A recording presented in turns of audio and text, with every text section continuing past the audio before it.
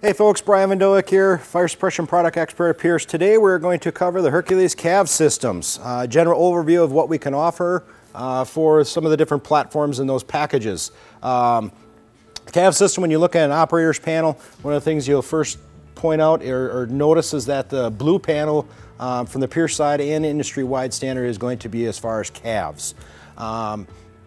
Now, some of the big things with CAFS is that we offer two main packages and hydraulic packages for CAFS. We have 120 CFM and 140 CFM, which typically can run 1 2.5 and 2 3/4 or 2 1/2 lines.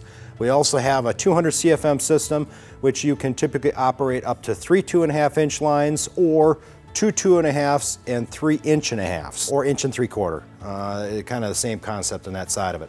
As far as your operational standpoint. Now, in order to operate the CAFS systems, we don't have the truck running here today as far as volume-wise, so we can hear what's going on. But as far as when you're operating any type of CAFS system, so some of the things you need to have. Number one, you need to have your water pump and water flow established. Number two, you got to have some type of foam system on the apparatus running. On this particular one, we have a Husky 3 foam system. When we say a foam system operating, is that you got to have at least a 0.3 or higher foam percentage injection rate flowing to one of the CAFS selected discharges that you have in the apparatus. So basically the steps of operations for the CAFS system. So number one, there is a PTO CAFS on-off switch inside the cab.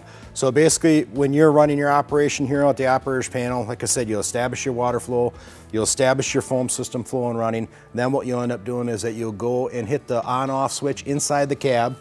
You'll come out to the CAFS panel and then you'll hit the selector switch over here to on. Now basically what that's going to do is that it's going to bring the CAFS system online or on board.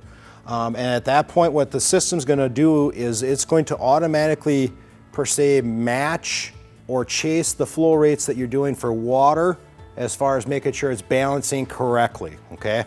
So on the panel here, there's actually a switch right below the on-off. It's actually for auto and manual.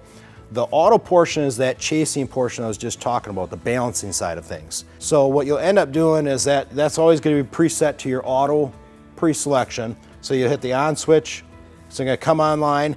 Then the next thing that you're going to end up doing, okay, so let's see if we have this particular discharge, which is highlighted in blue once again, so you can kind of see as far as the color coordination.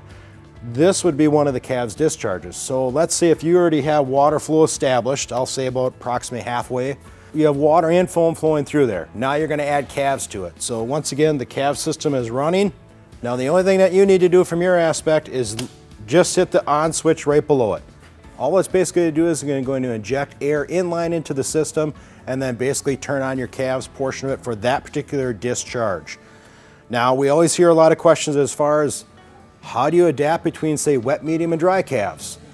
Really at the end of the day what you end up doing is that you end up taking your water flow valve, you do not adjust your airflow, you end up adjusting your water flow.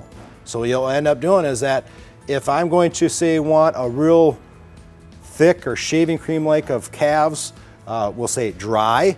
What we'll end up doing is that we'll end up pushing the discharge valve closer to the close position or gating or closing it off so that there's not much water flow, but there's more foam air solution going in to make more of a frothy or shaving cream type solution. Now if you want a wet CAFS, so that's the opposite end of the spectrum where you don't want a lot of bubbles, but you want to be able to have more water flow. You'll end up taking your discharge and you'll be going more towards your open side or gate the valve more fully open or like approximately 3/4 of the way open. Big three things if you want to adjust your CAFS, think of quarter, half, 3/4. Those are your 3 points. We'll start with quarter. So quarter is going to be your dry, half is going to be medium, and then 3/4 of the way is going to be your wet setting. Now if you want to turn CAFS off to that discharge whenever you're done, you can just legitimately just turn the off switch. And now if you're going to be running multiple discharges, let's say if I have all my foam selected discharges opening, I'm using this as an example. Let's say if we have these 5 discharges here approximately halfway, and I want to run CAFS to, I'll say these 3 discharges. I can let them exactly where they're at and just give a couple second delay between each one and turn air on or turn your CAFS on to each individual one. And you can reverse the order when turning the system off accordingly. So when you run, like I said, the biggest thing, got to have the water pump running, you got to have the foam system running in order to run the calves appropriately or correctly. Now some of the things on the calves panel, just to kind of give you an idea, there is an air pressure gauge that we do include in our sub panels, so it'll give you an idea as far as what kind of air pressure the calf system is generating. There is also some other features as far as the oil temp on the compressor and an high oil temp light, as well as an audible alarm that you'll be able to hear as well in case that the system does overheat. The system is water cooled, so it's very rare that you'll have to do it. There's an inline strainer that you'll clean out once in a while from a maintenance standpoint, but a very robust system and very straightforward. The other nice thing that Pierce does with our Hercules CAFS systems is that we do, as far as a default or a standard, we do offer a CAFS air outlet. So if you're running airbags or air tools, you do not necessarily need to be running as far as discharges on the truck to be able to operate it. You need to be running the water pump, but what you could basically end up doing is that the CAFS air outlet comes with a 1-inch fitting.